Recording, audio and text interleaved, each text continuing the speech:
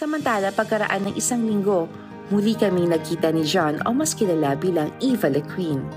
So, kamusta ka pagkatapos ng ating online benefit show? Para sa akin, ito na yung pinaka-coming out ko eh. Kahit na alam na nila, na-interview na sila, tapos mapapanood nila dun sa TV kinabukasan yung story ko, parang pakiramdam ko, parang dapat sa akin pa rin manggaling yun. Yung coming out process is something na very personal yan eh. So, nag-login ako dun sa Jan account ko. Nag-come out ako in public. Kasi sa totoo lang po, parang... Before the episode ito? Before the episode po. Anong naging resulta nung iyong para open letter to your family ng iyong pag-come out? Ni isang negative comment wala. Talagang very supportive po lahat. At siguro sa Facebook kong yun na yung post ko na may pinakamaraming likes. The next day, sinet up ko na yung laptop ko na parang okay, ito na.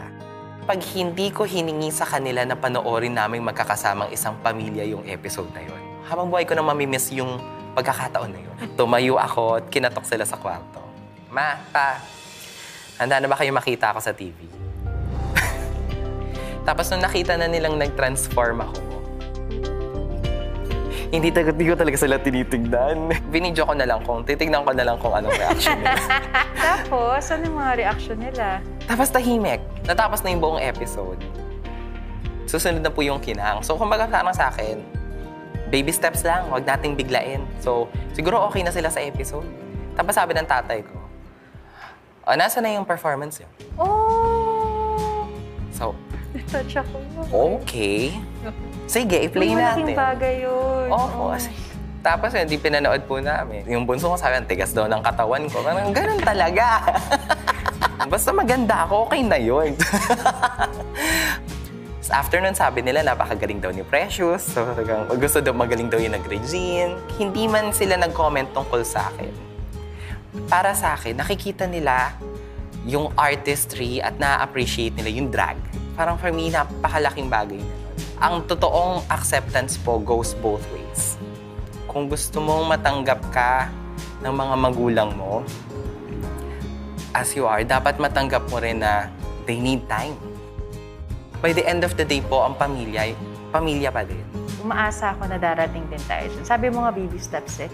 Pero malaking step yung ginawa mo talaga. Talagang leap of faith po talaga. And I'm very happy na hindi ka na nag-live ng double life. Opo. Masaya rin ako para sa'yo na naging totoo ang sarili mo. At maraming salamat po sa Iba Yan. Na-share po kasi yung story ko in such a way na consistent talaga siya sa kung ano yung gusto kong sabihin. Na nung napanood siya ng mga magulang ko, sobrang proud ko po. Yes, yan yung gusto kong sabihin. Yun naman ang gusto namin, intention yung ibida talaga namin kung anong totoo, kung sino kayo dito sa Iba Yan. Salamat po.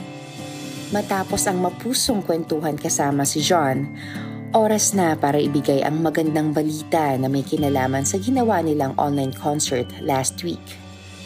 So, ibabalita po namin sa inyo ang resulta ng pagbabayanihan natin nung nakaraang online concert. So, ready na ba kayo malaman kung magkano? Po natin. So, as of today, pwede pa kasi mag-donate ang mga tao eh. So, as of this, this morning, nasa 200,937 ang kinita. Oh my God! Yes! Yes! Oh my God! Congratulations! And this kaya pa nabuksan mo. Salamat po. Oh my God! Certificate of donation. So, ayan. So, pwede makakatulong yan sa inyo bilang pinagtrabahuhan niyo talaga yun. At syempre, makakatulong din kayo sa community na nawalan din ng trabaho ngayon. Yeah. Maraming. Oh my God! Sana kahit pa paano nakatulong kami sa inyo. Oh my God! Malaking tulong po nito sa buong industriya. Thank you for sharing your blessings, mga kapamilya. Salamat po. Thank you, everyone. Maraming salamat po sa tumulong. Deserve nyo naman yan. Sobrang bongga ng show nyo. 200,000. Perfect.